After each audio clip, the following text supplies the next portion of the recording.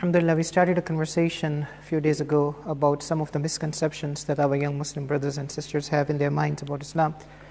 And then we spoke about some of the unwise kind of conversations that we have about Islam.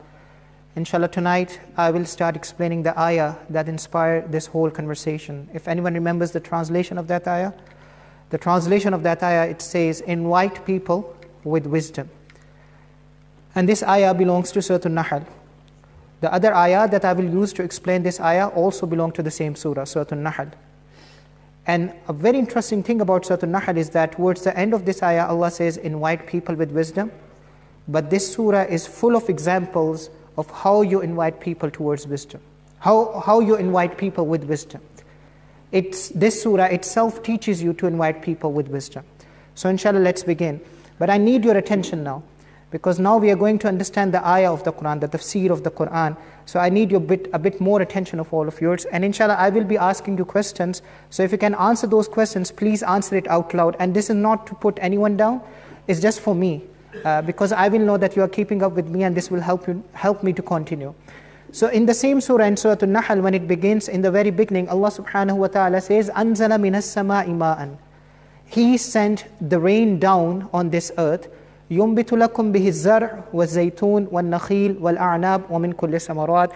And because of that rain, different kinds of crops, zar', different kinds of crops come out. Grapes come out, olives come out, palm trees come out, and different kinds of fruits come out. If water did not come down, there would be no life on this earth, right or wrong? If Allah subhanahu wa ta'ala did not send water on this earth, there would be no life on this earth. Now if you look at the things that grow on this earth, is there only one thing that grows on this earth? Or there are different things that grow on this earth? Different things. This is a miracle of Allah subhanahu wa ta'ala. Same water, but different plants. In this ayah, Allah subhanahu wa ta'ala divide all of these plants into two categories. The first category is the farmland. Does farm grow on its own? Or does a farmer has to do some kind of work as well? You cannot just have rainwater. Rain is necessary, but it's not enough. A farmer has to do some kind of work. A gardener has to do some kind of work. The grapes plant are very delicate. They cannot grow on their own. You have to put in some kind of work. Date trees are very sensitive. They need to be taken care of. So a gardener has to take care of these plants. You cannot just rely on rainwater. Rainwater alone is not enough. So for farming, in other words, for farming, for grapes, for olives, for these kinds of sensitive plants and fruits that need to be taken care of, we need to make some kind of work to grow them. We have to put in some effort to grow them. But on the other hand, the second thing that Allah mentioned, different kinds of fruits. Now, if you go into the Amazon jungles in South America, and there are hundreds and thousands and thousands and thousands of acres of jungles and trees. Do those trees have fruits? The trees in jungles? Do they have fruits? They do. Is there any farmer there? Is there any gardener there? They grow on their own. So the point that I'm trying to get at is that Allah subhanahu wa ta'ala sends water from the sky.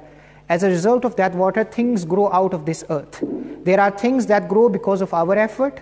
There is a partnership. But then there are things grow because of the gift of Allah subhanahu wa ta'ala. Do we understand it so far?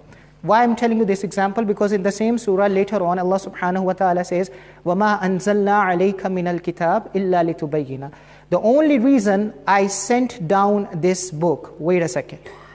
Before he said, I sent down what? Now he's saying, I am sending down the book. So he's going to compare the book to the rain. The only reason I sent this book down is because it will clarify all of your differences. It will become a source of mercy and guidance. So the book of Allah subhanahu wa ta'ala comes down just like the rain comes down. The rain goes into the earth. The book of Allah, the ayat of Allah subhanahu wa ta'ala goes into the heart of the people. Earth used to be dead. Because of rain, it came back to life. The heart of the people used to be dead. The book of Allah subhanahu wa ta'ala has the power to bring them alive. In another place in Surah Al-Hadid, Allah mentioned it very beautifully. He said, فَقَسَتْ قُلُوبُهُمْ. The people's heart became hard. وَكَثِيرٌ مِّنْهُمْ فَاسِقُونَ. And the majority of them were corrupt. But in the next ayah, immediately Allah says, إِعْلَمُوا, you should know, أَنَّ اللَّهَ يُحْيِي الْأَرْضَ بَعْدَ مَوْتِهَا. Allah gives life to the earth after it had died. Meaning that just like this ummah is dead, Allah has the power to bring it alive. We only need to apply what? Water. And what is the water of this ummah? The Quran. Are you with me so far? Do you understand this comparison? Alhamdulillah. Now go back to the first example, the first ayah. The water comes down and there are two kinds of plants that grow. Number one, we need to make in some effort. We need to put some effort in it. And number two, they grow on their own. In the middle of a jungle, there is an apple. In the middle of a jungle, there is an orange. And it happened on its own, right? I did not make any effort. You did not make any effort. We had nothing to do with that. Similarly, in Islam, there will be people who will accept Islam. We did not do any dawah to them. We did not make any effort to them. We did not do anything to them. And they will accept Islam because Allah will put this water in their heart and they will come to Islam and they will accept Islam. Just like that fruit that grows in the middle of the jungle without any human effort, just because of the will of Allah subhanahu wa ta'ala, people will accept Islam only because of the will of Allah subhanahu wa ta'ala. It will happen and it still happens. Even now it happens, right? There are so many amazing stories that if you listen to, subhanAllah, it reminds you about the qudrat, about the power of Allah subhanahu wa ta'ala. I will give you just one story. My friend, in Dundee, when I came here and I was doing my MPhil in Al Maktoum Institute, which is a part of used to be the part of University of Aberdeen, there was this one guy from Romania, and he was a son of a minister, of a priest. And just to cut the story short, he saw Kaaba in his dream, and he became Muslim. And he was the only white guy in his town practicing Islam. His father was a minister of religion. He got really upset. He said, "You are worshipping devil. You are possessed by devil." He kicked him out of his house, but he holds on to Islam. People sacrifices because they want to hold on to Islam. Allah gave him this opportunity. He got the scholarship. He came here. He did his MPhil with us, and then he got a scholarship from Exeter University. He did his PhD from there, and now he's teaching in an Islamic university in Turkey, mashallah. So, Allah will grow these fruits. You will never know how it happens, but Allah subhanahu wa ta'ala will grow them. But this is an easy part. This is a part where we all say, subhanallah, nare takbir, Allahu Akbar, right? But the other part is the difficult part. Let's just try to understand that part. The people will tell you, anthropologists will tell you that human civilization, it began when human beings learned to farm. Human civilization could not only survive eating fruits in the jungle, they had to figure out a way to mass produce food. And the only way or the best way to mass produce food is to learn about agriculture. So humanity became civilized. Once agriculture came, cities came. When cities came, civilizations came, nations came. But the first step of civilization was what? If you are with me? Agriculture. Now if you have a farm, you have a land, you have an agriculture, you have a farm, do you think you still need to direct the water? You have to dig, you have to make a canal, you have to make sure that water is directed, water is delivered. You cannot just rely on rainwater. Rainwater is there, but you have to conserve the water. You have to make sure that you are delivering the water to the plants. Similarly, in this ummah, by the way, we as an ummah, are we a civilization or not? Yeah, we are a civilization, right? If we are going to survive, then rainwater is not enough. The rain is there. Allah has given us this Quran. The rain is coming from Allah subhanahu wa ta'ala. But we need to learn how to conserve that. We need to make effort to deliver that water to the people. And I would argue before we deliver it to the rest of humanity, we have to deliver it to the Muslims first, to ourselves first. I was 19, and I will conclude here. I only have 2 minutes left. I was 19 when I started studying Quran seriously.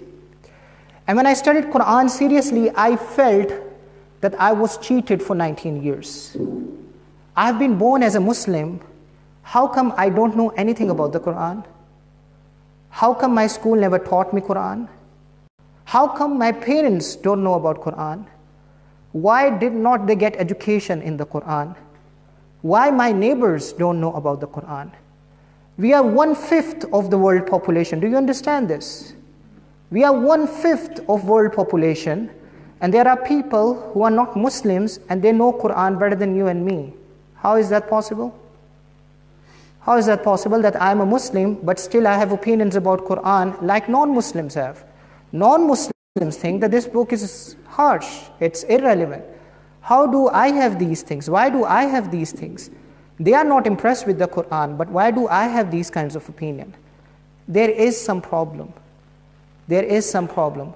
We need to learn how to cultivate, how to farm lands, and we need to learn how to deliver this water down to the people. The rest discussion that we will have, that I will have with all of you, we are going to learn this way, how we can deliver this water down to the people, for ourselves, for our children and their children, and also for the human civilization at the same time, but for the Muslims first. So Allah says, Ud'u, invite. My time is up. Tomorrow we are going to start this ayah. But I wanted to have you this comparison, that how Allah compares this book with the water. When you have this comparison, then you will understand how Allah says or how Allah explains in white people with wisdom, inshallah. So just bear with me. Hopefully towards the end of this discussion, everything will make sense. Jazakumullah khair.